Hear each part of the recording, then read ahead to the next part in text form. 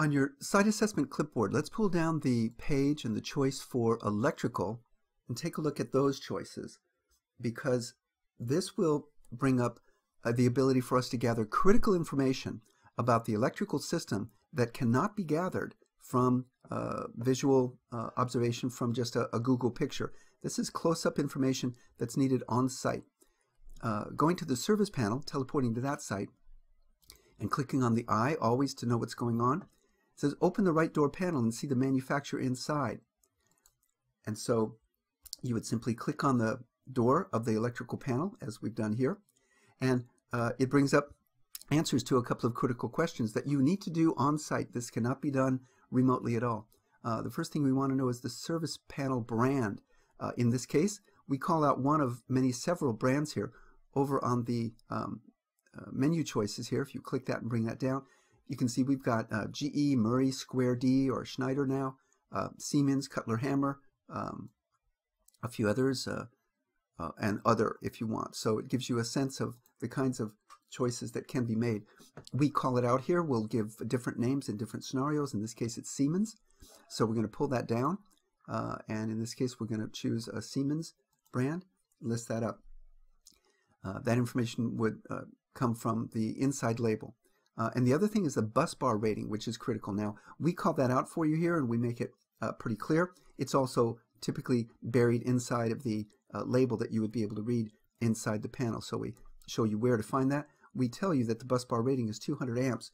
And over here in your choices for bus bar rating, we give you a number of choices, typical ones that you'll find, 100 or 125, maybe 150, 175, 200, 225, or maybe larger. In this case, it's a good typical size of 200. You'll often run into that, but you need to note that. That's critical information to take back from site assessment so that the system designers can know the maximum solar breaker that could be assigned to this system.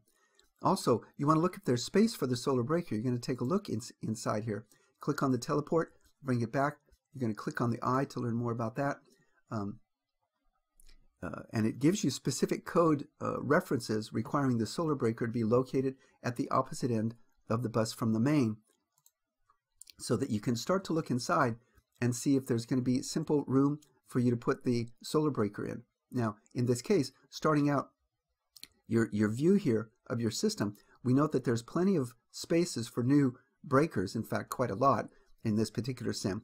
There's a double pole breaker already up here at the top. Well, that's where you're going to want to put your solar breaker, but that can be moved by an electrician. So the point is, what we give you over here in your choices is some choices for your space. We say, yes, there's two adjacent slots for a two-pole 240-volt breaker somewhere in the panel. Or, yes, there's two non-adjacent single slots available for 120 breakers that you could somehow manipulate by having an electrician move those breakers around, but you have two non-adjacent singles. They could be put together to make a single double pole. So once again, you do have potential space inside your panel. Or you might have a case where there's no empty breaker spaces at all. You might, going back to your electrical panel, you might have a panel that's completely full of breakers, in which case the install crew needs to know that they're going to have to bring some twins or some doubles to be able to double up some of that electrical, and it's important information for them to have that ahead of time. In this case, space for solar breakers, we can choose, yes, there's adjacent slots, plenty of adjacent slots for those breakers.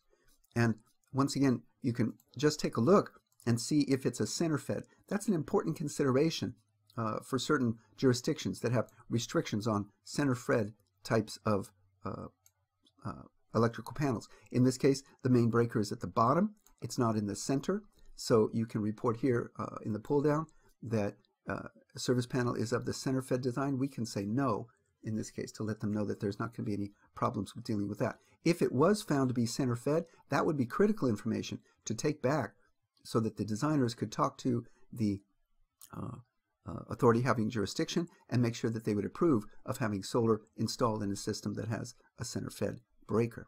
And finally, we give room to give the serial information, ID information of the device. In this case, we have room here to type in what would be the number some sort of identification number that might be there for the device. And that's the kinds of electrical information you want to gather in your site survey. It cannot be replicated by a remote site. It has to be done on-site by your site survey person. Hey, thanks for watching the training video using Interplay's simulation-based training program. You can keep watching our solar videos by clicking on the link to your left, or stay up to date on our latest solar snacks by subscribing on your right. To learn more about how the STP provides critical team training and helps you build an onboarding program at your company, please go to interplaylearning.com.